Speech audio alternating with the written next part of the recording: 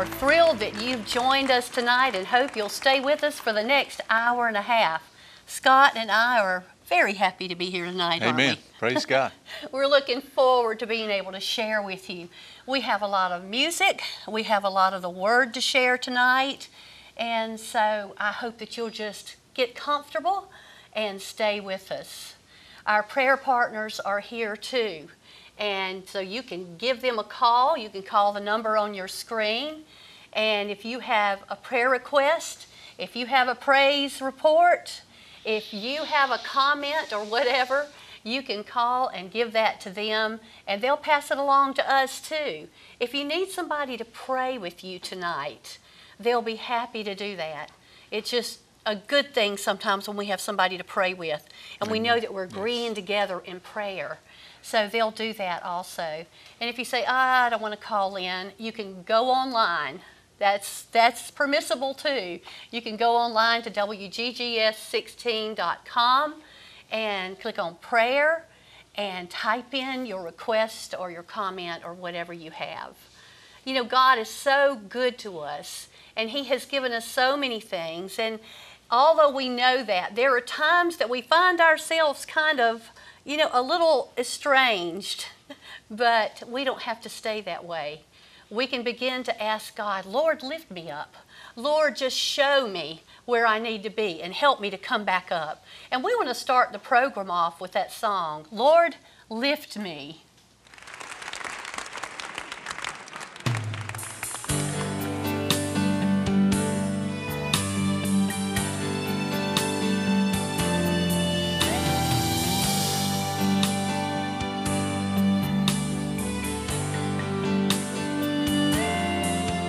If your life has ever soared into heights with the Lord, and then one day your feet are on the ground, you may say, oh, it was grand for the little time we spent, but the Lord had so much rather hear you say, Lord, lift me to heights with you again. I've taken off the weight that pulled me down. Without you, it's all pretense. Lord, lift me to higher ground.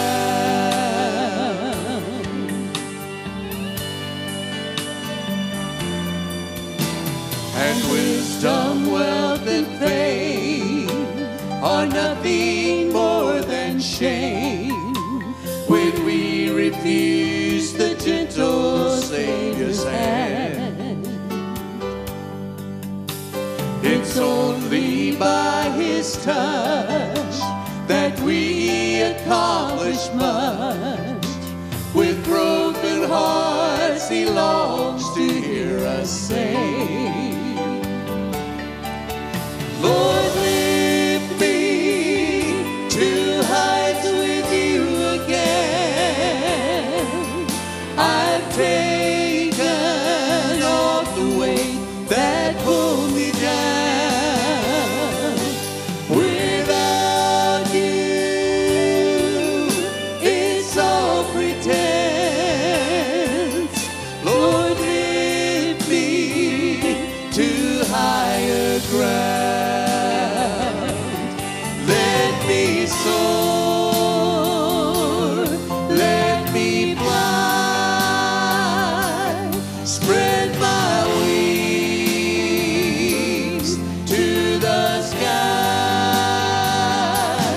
Let me soar, let me fly, spread my wings to the sky.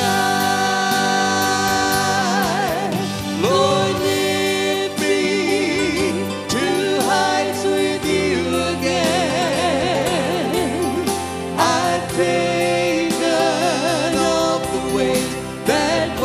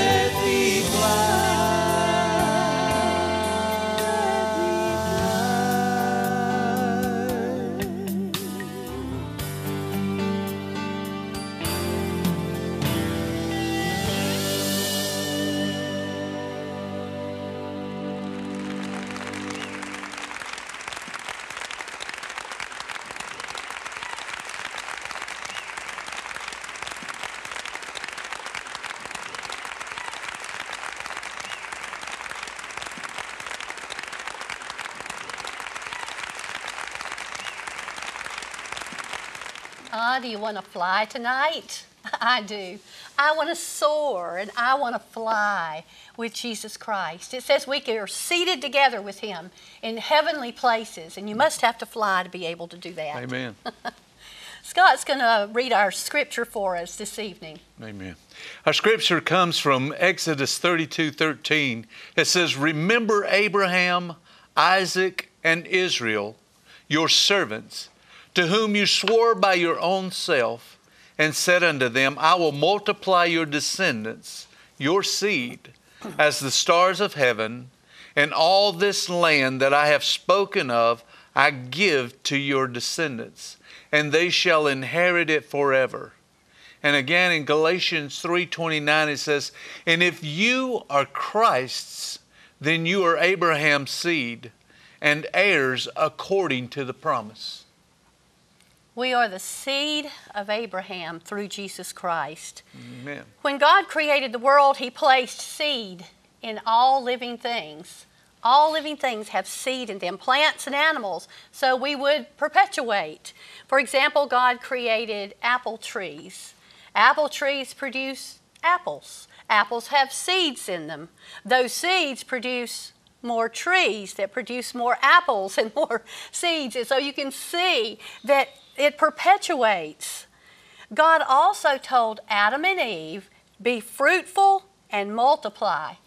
And the human race has carried on from generation to generation for thousands of years. A seed is the essential element of transmitting life. It is the source of anything. And God has given us life through the seed of His Spirit. He is our source of life. When we receive God's Word, we receive God's Spirit inside of us. We receive the seed of spiritual life. And we are to keep multiplying. We're supposed to keep on multiplying. In the Old Testament, we see physical seed. Through Abraham, Isaac, and Jacob, the nation of Israel was born, and they are God's chosen people through whom the Messiah would come, and we know that He has come. So Satan tries to annihilate God's seed. He's done it all down through time. In the New Testament, we see spiritual seed through Jesus Christ. And that says we are born again. We have the Spirit of God, the Word of God inside of us. So we have that spiritual seed. And what are we supposed to do? We're supposed to bear fruit. And when we bear fruit, that fruit has seed in it, and that seed can be scattered to produce more. We are to perpetuate the seed of God in this earth. And that's what I want us to talk about some tonight. We're to let those seeds grow and bear that fruit so they can be scattered in those hearts. And Satan tries to annihilate the spiritual seed too. We're made to multiply. We're to spread the seed in the hearts of every person who's around us. And that's how we promote the growth of God's seed in the earth. Are we fulfilling our purpose? Sometimes we think, well, how are we supposed to do that? It sounds overwhelming, but it's really quite simple. During our time together tonight, we're going to be sharing a simple version of fulfilling our purpose to save God's seed in the earth. And it's found in the scripture. The scripture that I'm going to be using is Micah 6:8. It says, "He has shown you, O man, what is good. And what does the Lord require of you? But to do justly, to love mercy, and to walk humbly with your God." Those are the three things that God requires of us. And we're going to look at examples of how that works out in our lives. If you give me the theory of something, I'm probably not going to get it. But if you show me examples, you show me how to do it, I can get it a lot better. So I want us to look at examples of how that this seed is going to be scattered and preserved through us. And so stay with us. We're going to get started on that in just a few minutes. And I'm excited about it to be able to share this teaching with you. But first, Scott's going to be singing a song for us.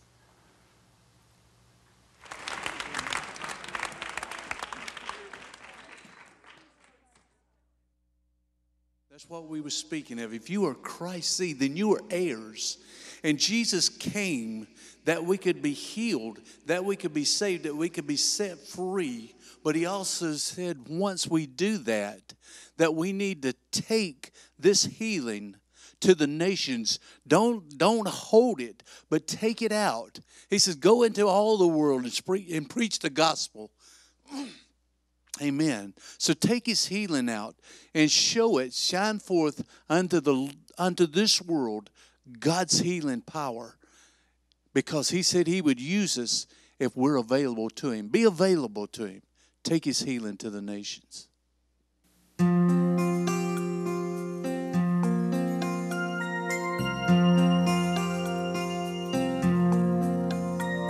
I hear a young child crying and see tears of unending pain. I've watched as war-torn nations treated life with such disdain. And my heart grieves to know that these haven't come to understand that I suffered for their sufferings and died that they might live again. So take my healing to the nations, bind their broken hearts with love, stretch my hand throughout creation with this message of my love, that I came to bring light in their darkness and bring joy where there once was pain. Take my healing to the nations, bind their broken hearts with love.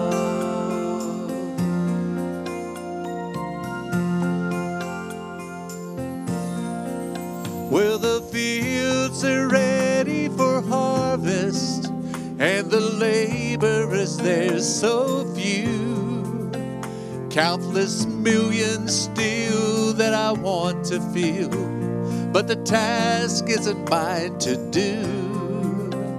I gave them my commandment, go and preach glad tidings of joy, that I finished the work on Calvary, and their healing's already been done. So take my healing to the nations, bind their broken hearts with love, stretch my hand throughout creation with this message of my love, that I came to bring light in their darkness and bring joy where there once was pain. Take my healing to the nations, bind their broken hearts with love.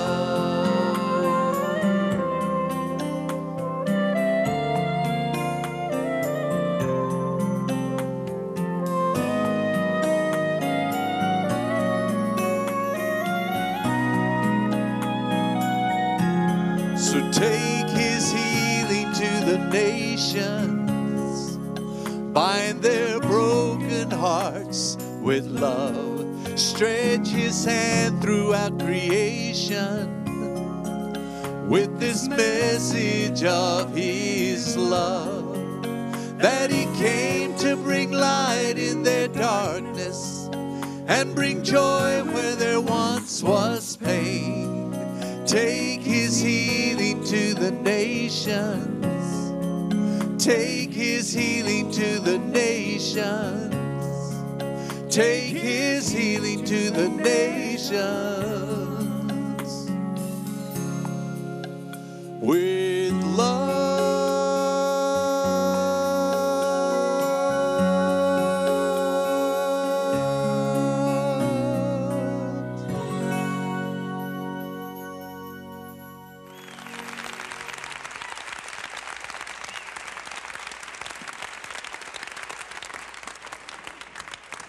when we take His healing to the nations, we are spreading the seed of God's Spirit throughout the world. And that's what He wants us to do. The first thing mentioned that God requires of us to do is to do justly. And you say, well, how do we do justly? It simply means do what's right. Do the right thing. And that's what God tells us to do. Now, here's an example of that. And Esther is the perfect example of doing what's right. Esther was an ordinary Jewish girl. Her parents had died, and she was raised by her cousin Mordecai. And Mordecai was more like a father to her than he was a cousin. And Mordecai also was one of the Jews who had been taken captive from Jerusalem and brought into Babylon. And he served in the king's palace in Shushan. The king of Babylon had a party one day, and he decided he wanted his queen Vashti to come in and show everybody how beautiful she was. But Queen Vashti had different ideas than the king did, and she told him, no, I won't come. That's not a good thing to tell a king, especially when he's your husband too. But she refused. And so he dethroned her for insubordination. And then he was totally without a queen. So they needed to find a new queen. And somebody came up with this beauty contest of sorts so that they could find the most graceful, the most beautiful woman in the kingdom to take the place of Queen Vashti. So when this contest was over, Esther, this little Jewish slave girl who had been brought from Jerusalem as a slave, she was the new queen of Babylon. But now Mordecai had told her, he said, don't tell anybody you're Jewish. So nobody else knew. And she obeyed what he told her. She knew he had wisdom, and she paid attention to what he said. After Esther had been queen for a while, Mordecai was told about an evil plot to kill all the Jews in the provinces there in Babylon. And it was a plot to destroy God's seed in the earth. That's what it was really all about. So Mordecai sent word to Esther. And he said, Esther, you need to speak to the king. After all, you are the queen. That makes perfect sense. But there was one problem. There was this law that forbade anybody from just approaching the king unless he had called for them to come into his presence. And that included the queen. And not only were they forbidden, but if they went ahead and did it anyway, anyone who came on their own could be killed unless the king held out the golden scepter to them. And that would probably depend on what kind of mood he was in. That's my guess. Esther had not been summoned in to see the king for 30 days. And she was in a position to help her people, but it was going to put her life at risk. He had already dethroned one. What would he do if she came into his presence without him asking? She sent that word to Mordecai, and I want you to listen to what Mordecai answered. He says, if you remain completely silent at this time, relief and deliverance will arise for the Jews from another place, but you and your father's house will perish. Yet who knows whether you have come to the kingdom for such a time as this. Esther was in a place of honor. God had miraculously put her there. She didn't ask to be queen of Babylon. God had done that. Why should she give all that up? The blessing of God on her. Why should she give that up? Mordecai's answer was wise. He answered that question probably just in case she was thinking it. How do you know God didn't put you right where you are, right at this time, so you could make a difference and save God's people? Well, Esther had a choice to make. She had influence and she could probably stop the massacre. After all, she wasn't the only one at risk. All the Jews in all the provinces were at risk. So after fasting and after praying, Esther chose to do justly. She chose to do the right thing. She had no promise of a good outcome. Now, we know how it turns out, but she didn't. She approached the king. She went in to the king, and the king accepted her. He held out the golden scepter to her and accepted her. Not only that, the king heard her. He listened to what she said, and he turned the plot to where Esther's people were saved. Because she did the right thing, she accomplished God's person, and she saved God's seed in the earth. She was at the right place at the right time by God's design. She didn't do it. She had nothing to do with being there. God did it, and she made the right choice. My question is, would we do the right thing even at great personal cost? Would we do it? This is our way to save God's seed in the earth, by the way. But a better question is probably this: do we do the right thing, even though we know it's going to cost us? Esther didn't plan her circumstances, God did. And God will plan yours too. She simply chose to do what was right in her circumstances. And God is saying, that's what I want you to do. Every day, I want you just to choose what's right every day. Do we choose what's right on a daily basis? In the workplace, do we just kind of slide into unethical business principles? It's easy to do. Everybody else is doing it. Or do we refuse to compromise God's principles, even if it's going to cost us something? Do we live by a godly standard at home? You may say, oh, well, I'm at home. It doesn't matter what I do. Yes, you are who you are at home. And what is your default mode when you're alone? That's who you are. In relationships, do we treat people fairly? Do we walk in love? Are we doing the right thing? Are we sowing the right seeds in people's lives? By the Spirit of God in us, we can plant the seed of His Word in every situation that we encounter, or we can choose the easy way out. Esther decided she was going to plant the seeds. She was going to do what was right. We have to realize people are watching us. People are looking to us. If we say, I'm a Christian, they're saying, are they really? Because people have in their mind what they think a Christian should and shouldn't do. So does God. So Jesus said the same thing that Mordecai said about this. Jesus said, if any man will come after me, let him deny himself and take up his cross and follow me. For whosoever will save his life shall lose it. Sounds like what Mordecai said, didn't it? It sounds like what Mordecai said. Whoever will save his life shall lose it. And whoever will lose his life for my sake will find it. When you're in a position to choose the right thing or the safe thing, take my advice, choose the right thing, because the right thing is the safe thing. The right thing is definitely the safe thing. When we're in the will of God, we are in the safest place we can possibly be.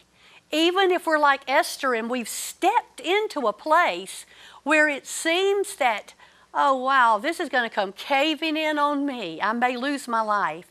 Even if it looks like that, we know that we're in a safe place in the will of God. It may seem that if we release everything into God's hands that we're going to be crushed. That's not the case. It will actually set us free. So we need to choose to do what's right, to do justly in every area of our life. We need to choose to do justly. And I hope that we can take this example of Esther and say, you know, Esther did it and God took care of her. I know He'll take care of me. And that we can take courage and move into the places where God would have us be. Let Him put us there by His design, not our own. And then say, yes, Lord. Yes, Lord. Scott is going to sing another song for us right now. Praise the Lord. Are your riches here on earth? Or are your riches in heaven? Jesus spoke to His disciples, and He speaks to us today. He says, lay not up treasures here on earth where rust and moth corrupt, but lay up your treasures in heaven where moth and rust don't corrupt. And when we do that, when we begin to be heavenly minded and to seek the things that are above, we find that the things that are here in our lives, we begin to leave them behind and we begin to follow Christ and His teachings. We'll find that our treasures are more than abundantly above what we can even ask or think. Things we leave behind.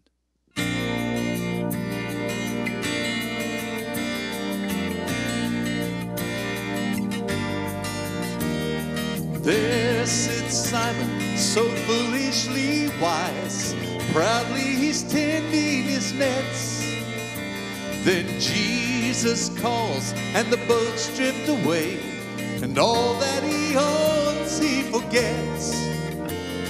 But more than the nets he abandoned that day, he found that his pride was soon drifting away. And it's hard to imagine the freedom we find from the things we leave behind.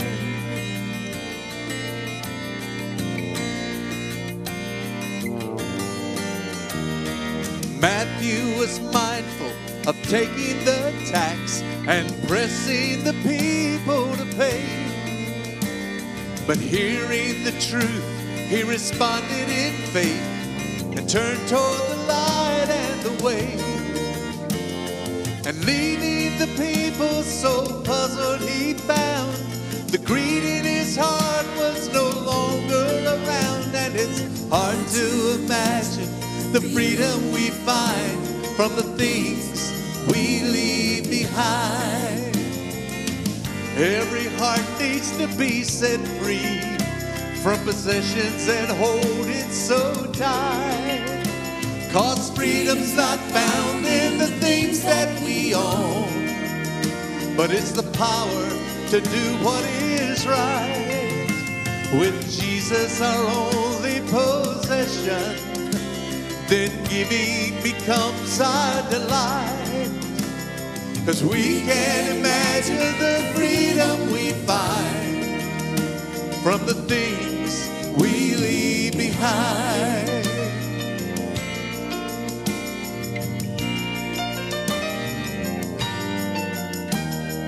We share the love for the world in our lives by worshiping goods we possess.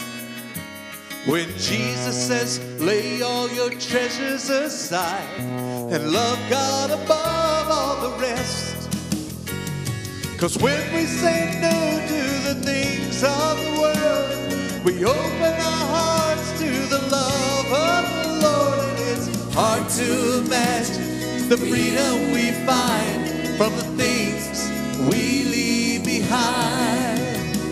'Cause when we say no to the things of the world, we open our hearts to the love of the Lord. And it's hard to imagine the freedom we find from the things we leave behind. And it's hard to imagine the freedom we find from the things we leave behind.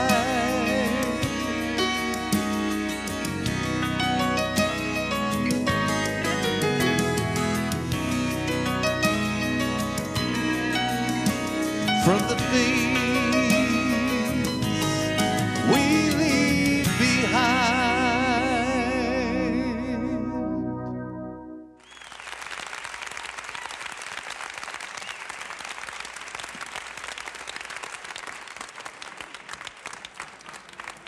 sometimes the things we leave behind will set us free.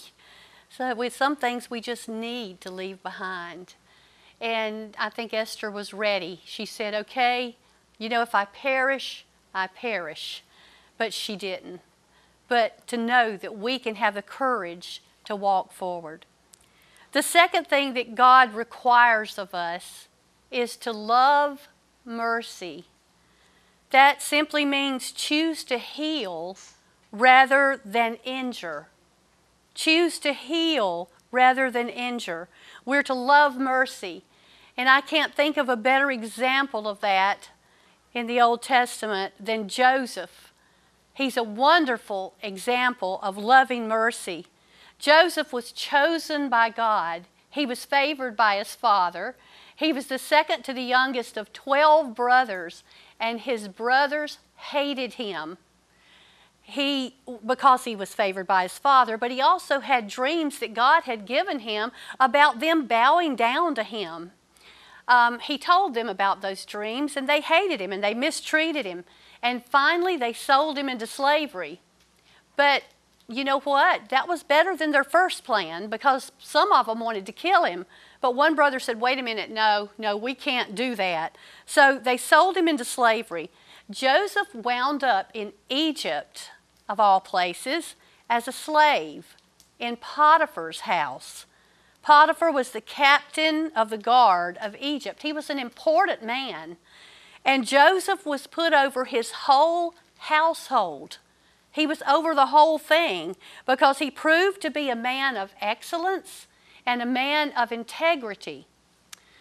But there was somebody else in the household of Potiphar that had no integrity whatsoever, and that was Potiphar's wife.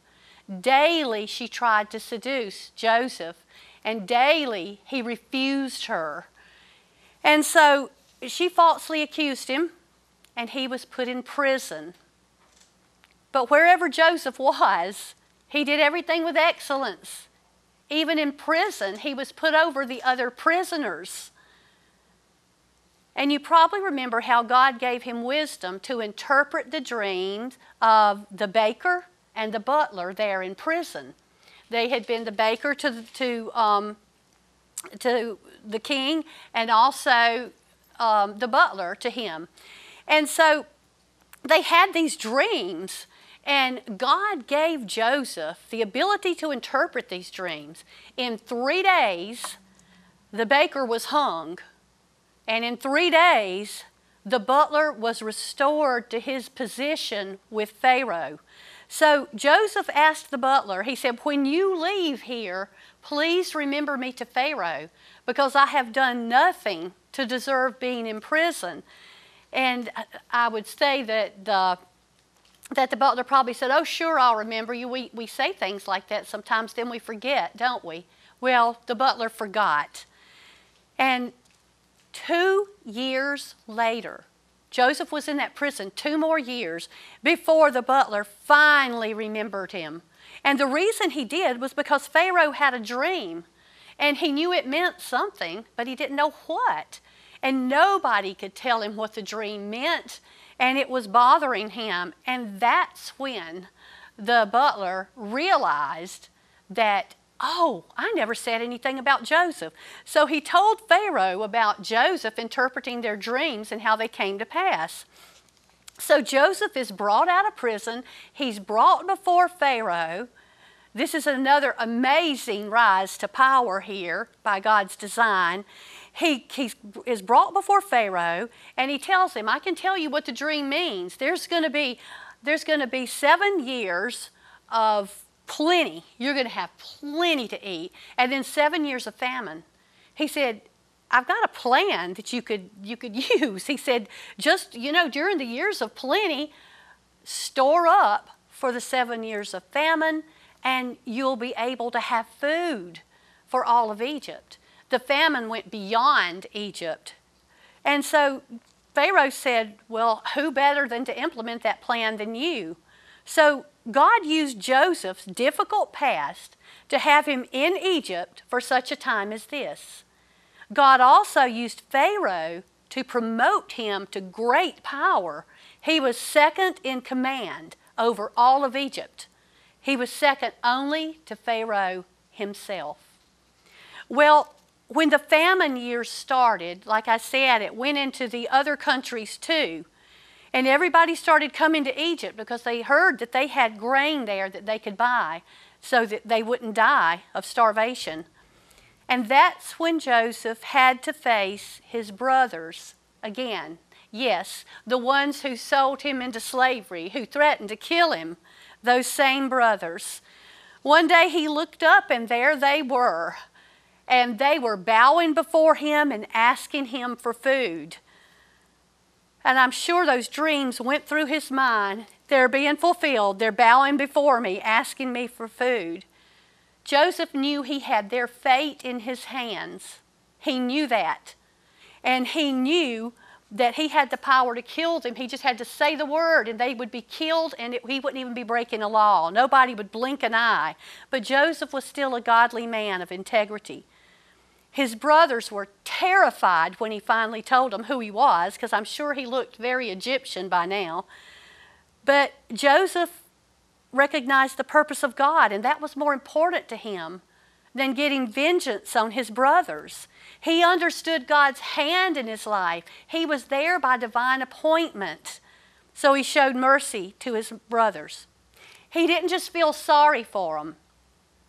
He didn't just feel sorry for them and say, well, sorry, but here's a little bit of grain, go home.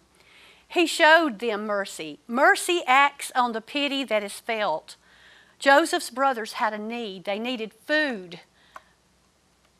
Joseph had more than adequate resources. He not only gave them food, he gave them forgiveness. Did they deserve forgiveness? No. Do we? No.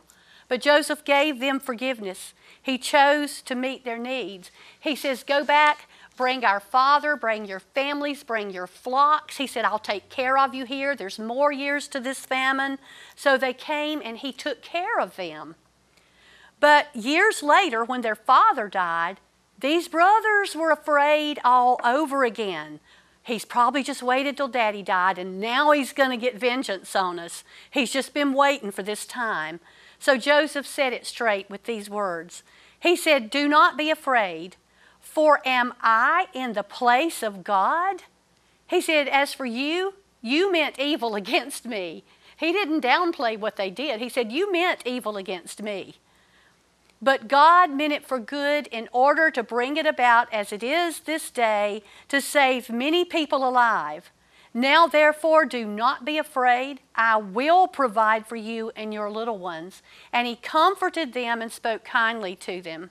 What God allows in our lives is for good, our good and the good of his seed.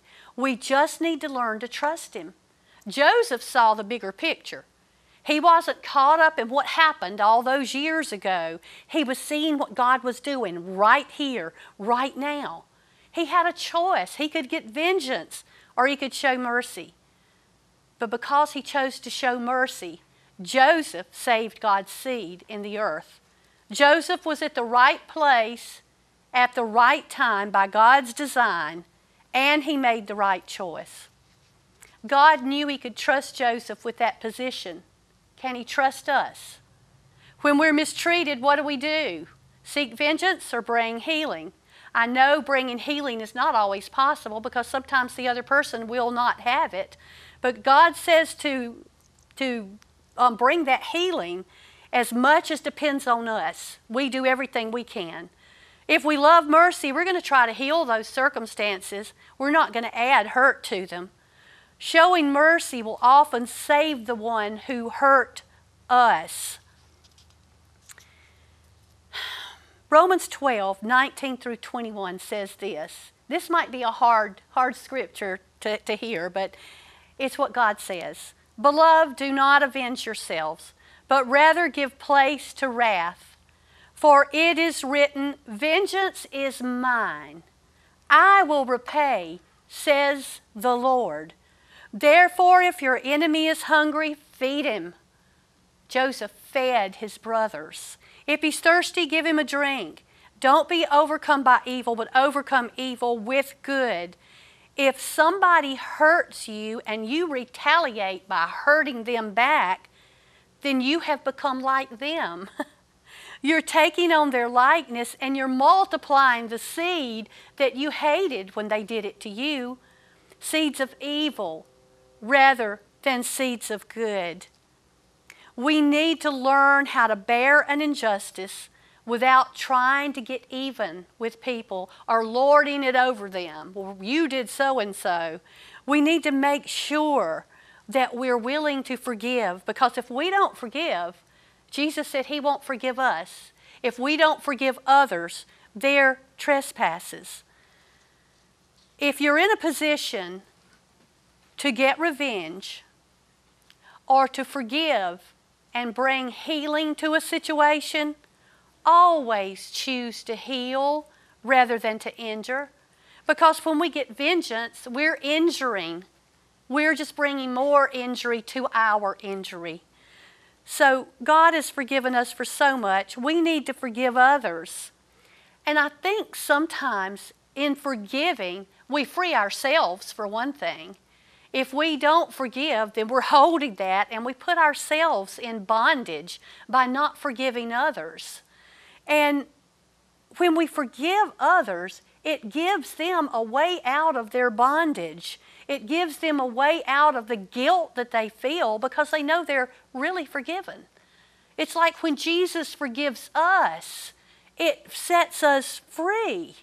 We're totally free from the forgiveness that Jesus gives us. And it's such a peace that we can have in Him. Let's give that peace to other people and forgive as He has forgiven us. Scott's going to share another song with us right now. Amen. Jesus did come to seek and to save those that were lost. And He is seeking and knocking on your heart's door. We're all sinners, but through the blood of Jesus Christ, we can be saved. We can be set free. And I praise God that no matter what I've done, He has forgiven me. If you ask Him into your heart, ask Him to come in and to save you, then He was faithful and just. He'll do that. He'll come in and He'll be your Lord, and you can have joy forevermore. He has forgiven me.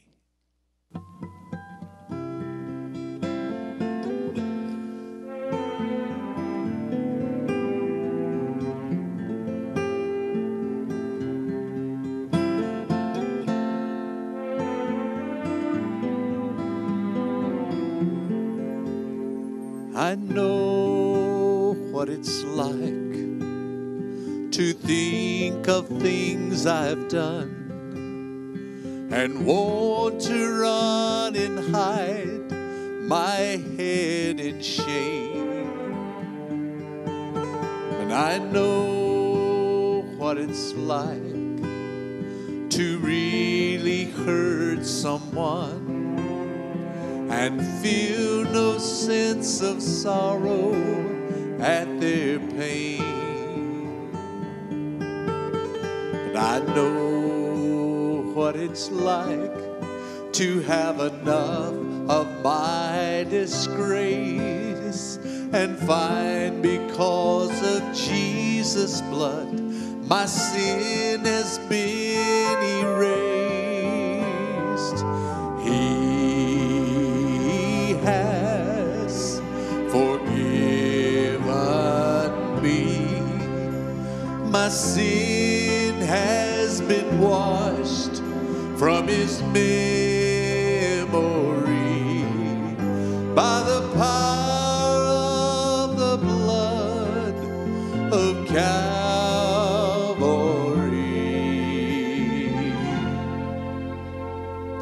He has forgiven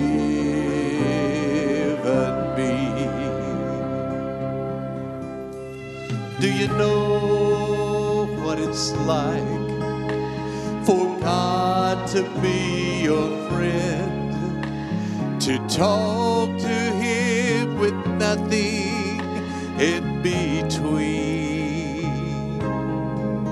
And do you know what it's like when the day comes to an end, to sleep in peace because your heart is clean. Do you know what it's like when the accuser comes your way, to look him squarely in the eye with confidence and say,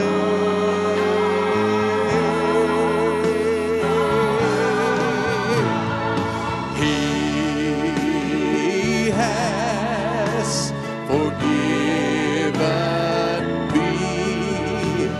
My sin has been washed from His memory by the blood of the Lamb of Calvary. He has forgiven me.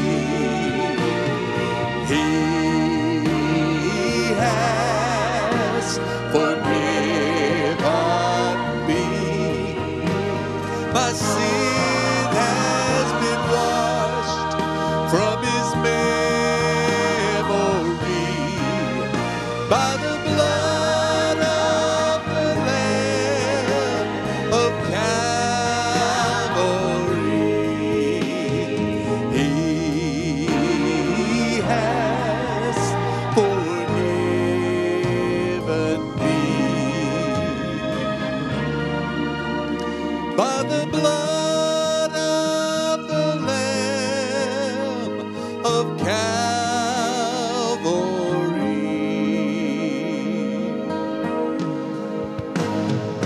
He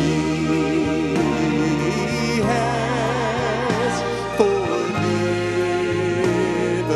me.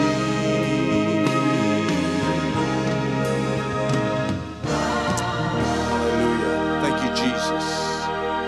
Thank you, Jesus.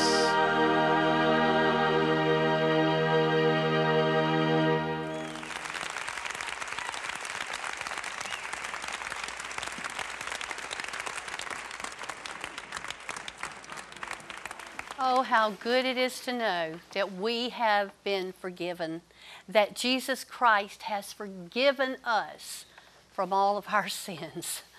It is such a peace to know that. And if you don't have that peace tonight, that knowing that He's forgiven you for all your sins, you can have that peace.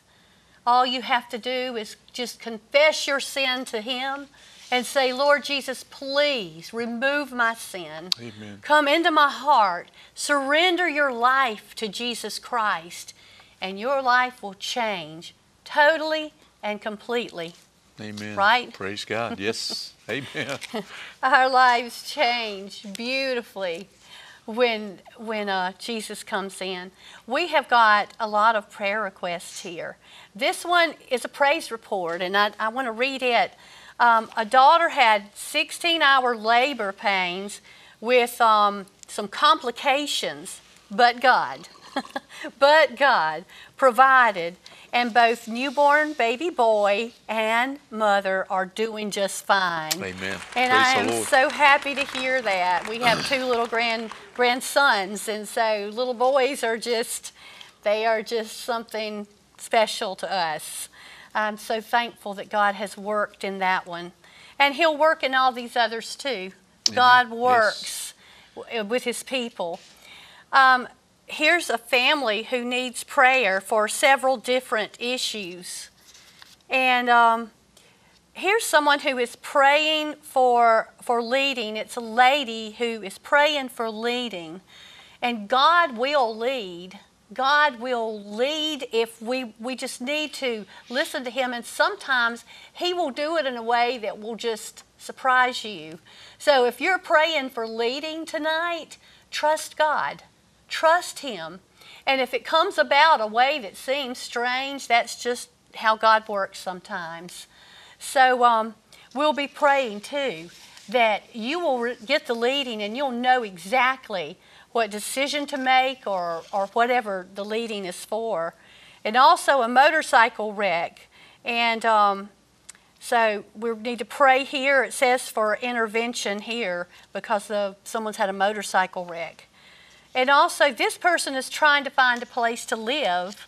And if we ask of the Lord, He hears us. Amen. He hears us. And we're going to be asking of Him. Here is a man who's in intensive care. And here's someone who is having colon issues and having a test done on Monday. And we'll just pray that these issues will be taken care of and that the test will come back clear and there'll be no more problems. We're going to ask that in the name of Jesus. Amen. And I know you have some requests too. Yes, there's a lady who has been having some nose problems and she's asked for prayer. Another lady's granddaughter who is quarantined for 2 weeks in Charlotte with this COVID-19. A lady's been asked for praying for healing, doctor's appointments. The list goes on and on. Pray, just ask for prayer and for blessings. Each one, God hears those prayers. God sees each one. And the Word of God tells us that He is touched by the feelings of our infirmities, no matter how small or how great they are. God loves us and He wants to touch and heal each one of us tonight. I know people, sometimes they think it's kind of strange about praying for pets or something, but pets can really be, get into our hearts like little people. And I know that your sister just yesterday lost her little dog, and it's a pain, it's a sorrow, that people have over their pets too. And God hears those prayers. God hears them. They're not too small for Him. And so if you will, just pray. I don't know how much time we have, but because I wasn't watching, but if you'll just pray, we'll...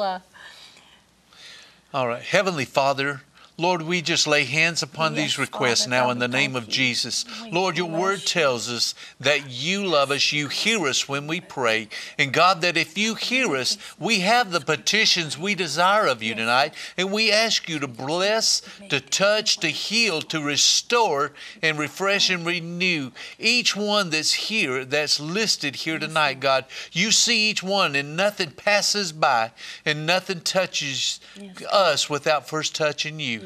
And God, you are our healer, our redeemer, and I praise you for what you're doing and going to do now. In the name of Jesus we pray.